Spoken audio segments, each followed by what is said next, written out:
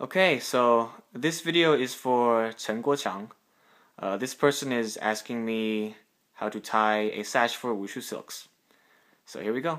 Okay, so you have your Wushu belt or your Wushu sash right here. Sash, belt, doesn't really matter. Pretty much the same thing. What you want to do is you wrap across the body because Wushu sashes are usually very long. So what you want to do is you want to get it across your body and get one end of the sash towards one side of your waist.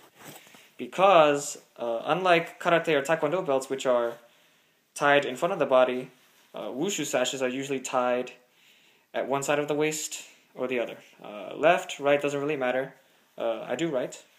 Okay, so and then you just wrap around with the rest of the belt accordingly.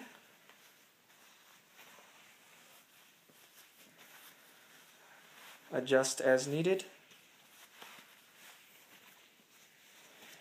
Have one knot and two knots. That's how you do it. So I hope that helped.